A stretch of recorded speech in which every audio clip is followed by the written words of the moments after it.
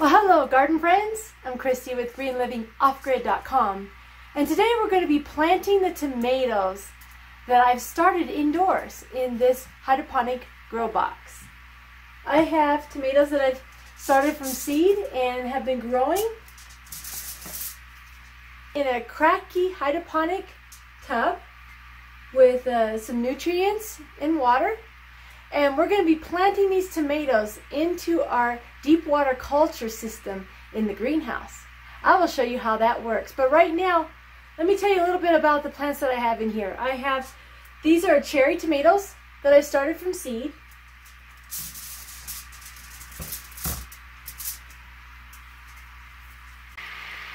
And right here in this little aerated coffee cup, deep water culture reserve, I have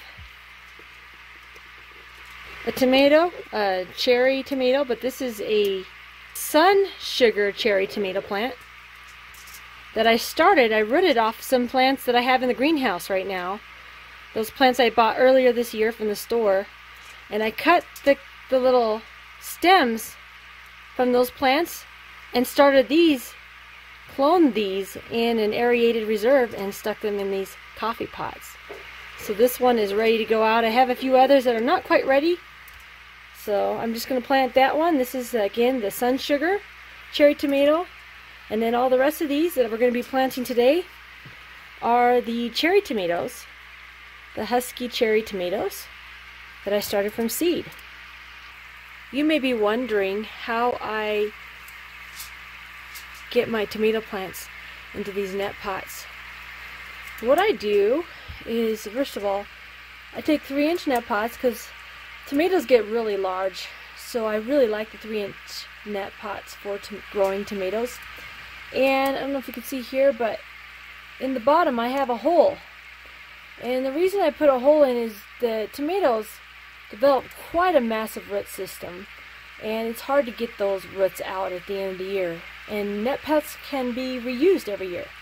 So I usually put a little hole in the bottom of my net pot, and when I start my plants from seed, or if I'm cloning them, or even when I take them out of a little dirt pot when I buy them at the garden, I put all of my tomatoes in a Rockwell cube just to kind of hold them in place, and of course wedge that little 1-inch Rockwell cube into that little hole that I have at the bottom of my net pot, and that just kind of helps to stabilize the plant. And then of course I put the Hydroponic around my plant.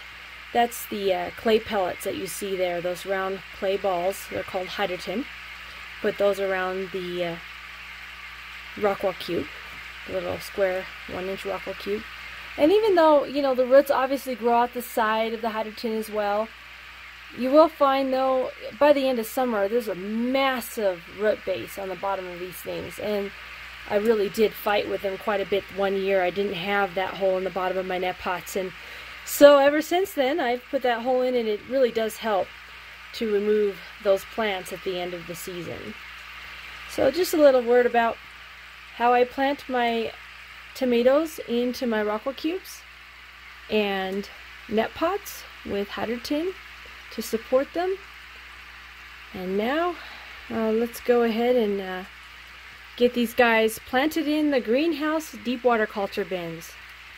Now before I do, I am going to show you how my deep water culture hydroponic system is set up in the greenhouse.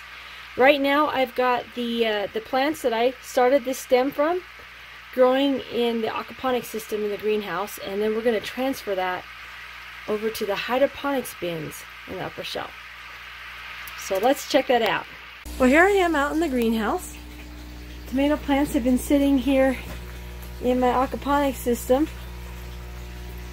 as the temperatures have been a little bit cold out here. I've had to keep them here in the lower trays because they're right above the fish tank, and so I'm able to keep the water temperatures a little bit warmer when it's been in the low 30s.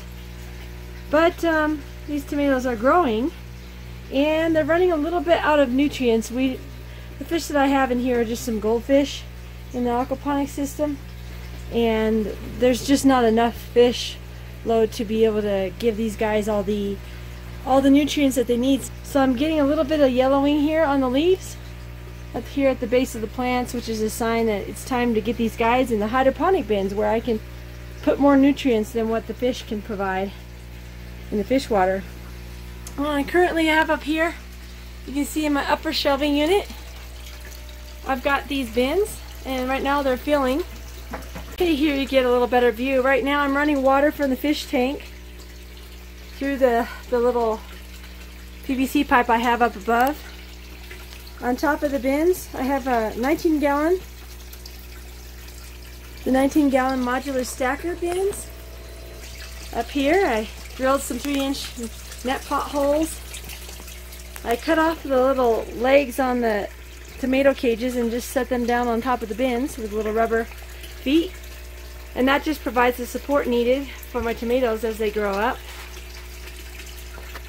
I fill the bins with fish water, and then I add my tomato nutrients, hydroponic nutrients, to kind of give them a little bit more of the different components that they need to grow well. And even though I have 3 holes in here, this middle hole is just kind of like an access hole. Usually I keep a net pot in there, but I don't have any plants in that. I only grow 2 tomatoes per bin because the roots get so large and fill out the bin actually over the course of the summer. And then of course the tomatoes need a lot of room to be able to spread out and grow. So 2 is the most that I would ever recommend. I did try 3 one year and it was just too much, so I just leave that middle hole as an access hole, just to kind of make it easier to put nutrients in and whatever over the course of the summer. So anyway, I fill these bins about half full of water.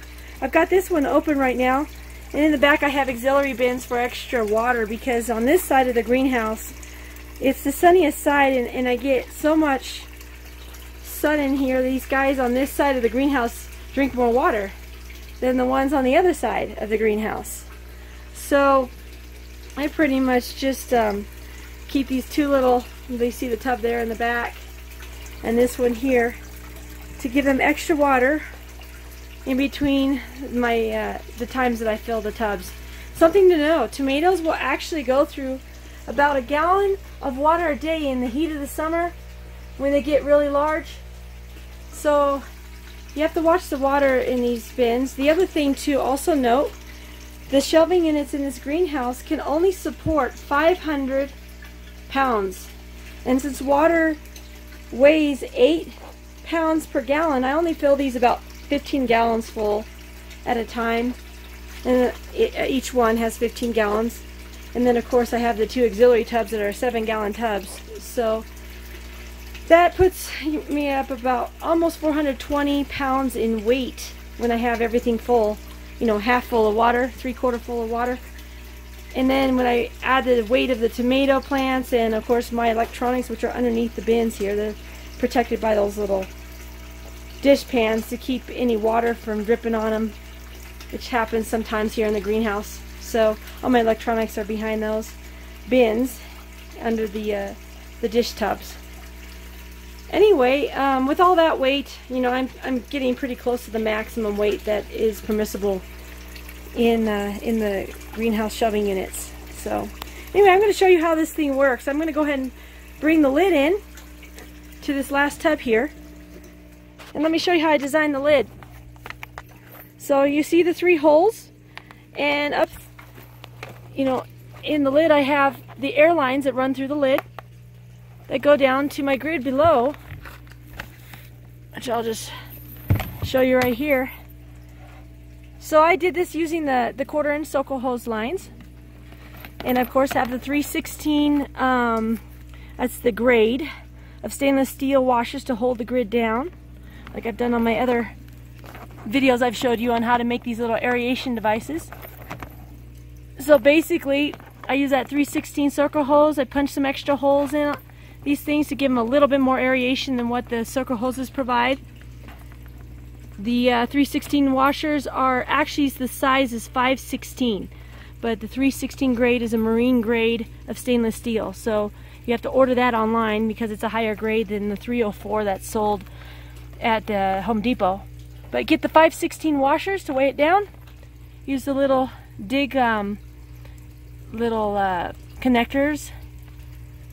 Bring your air line in and connect that up. You can kind of see how I designed this. And it covers the base of the tub really well, so it aerates all summer long. It gives good aeration to my deep water culture tomato bins. Alright, we're going to put this lid on top of this bin, and then I'll show you what it looks like inside.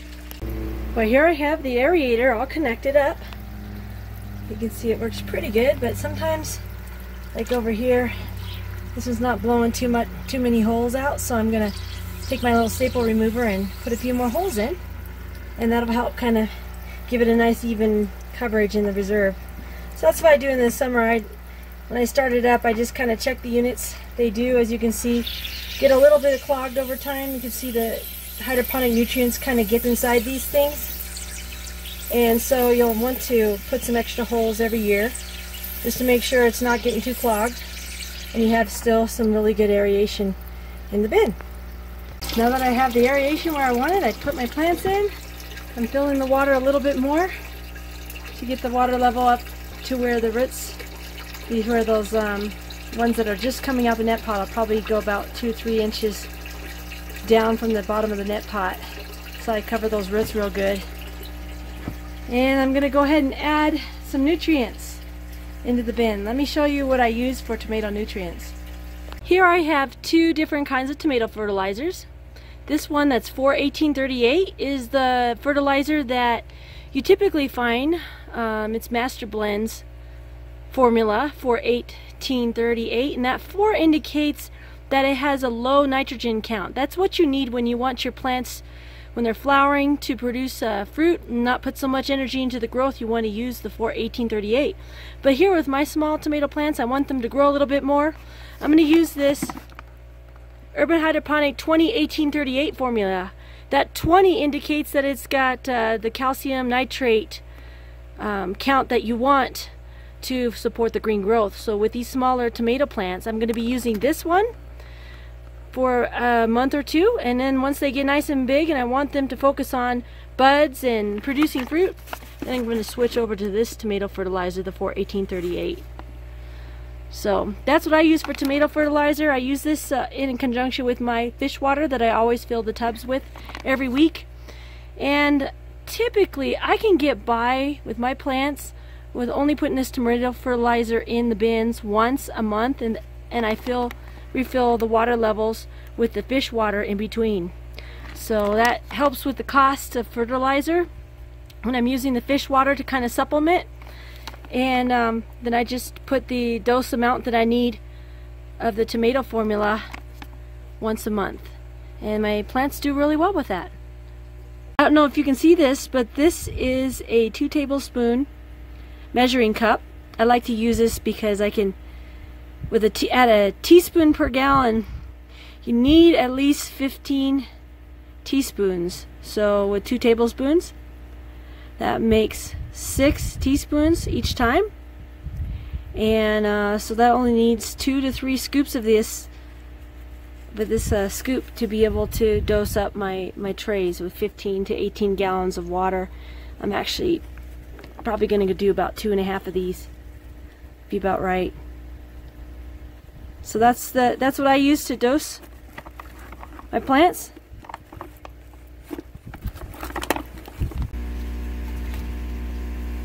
Alright, so just mix it all up, stir it up in the bottom in the bin.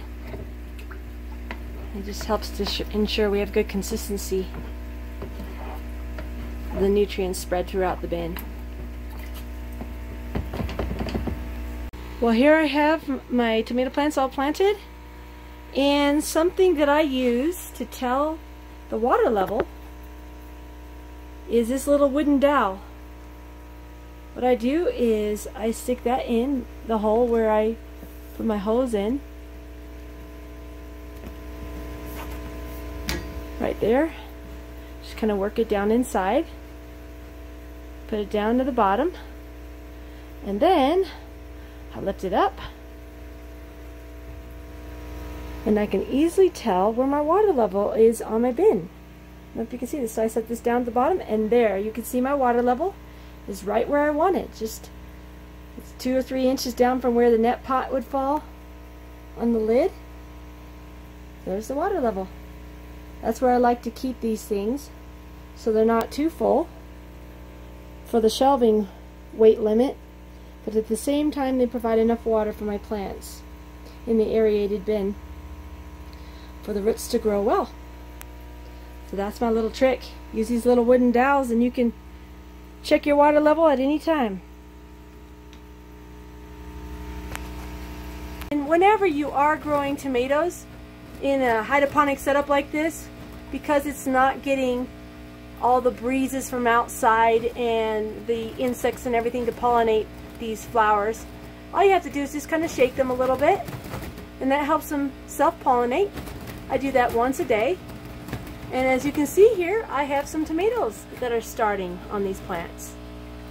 So this little system here in the greenhouse is doing really well. Just come out and shake the little flowers, and pretty soon we're going to have some cherry tomatoes. Thanks for watching. As always, don't forget to check us out at greenlivingoffgrid.com and like and subscribe.